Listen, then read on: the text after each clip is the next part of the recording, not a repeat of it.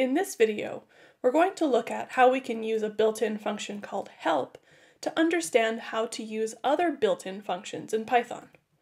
Python comes with many built-in functions. We can take a look at what they are using a function called dir and this special name built-ins with underscores on either side. So as you can see, there are a lot of built-in functions that come with Python. We're not going to use too many of them, but today we're going to look at one specifically called round. So we can use this function help and pass in the name round to see information about the round function. So the way we can read the output of help on round is that we see there's a function named round and it has up to 2 different inputs that it takes.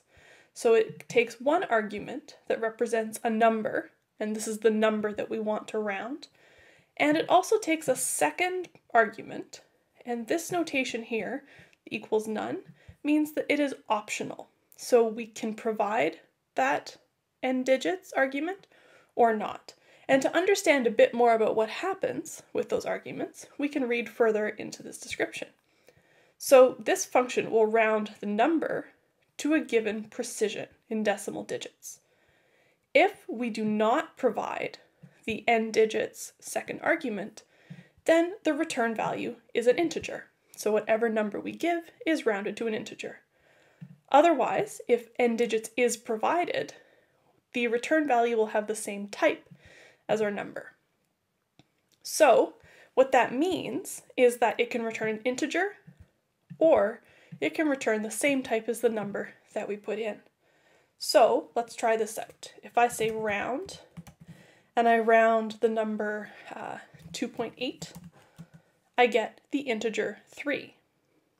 However, if I choose to round 2.85, and I provide, or let's say 2.82, and I provide the second argument 1, then I get 2.8. So I have it rounded to a single position after the decimal.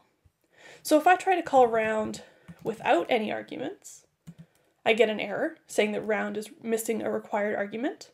And if I try to call round with more than 2 arguments, I get another error saying that round takes at most 2 arguments. So round can return ints and floats.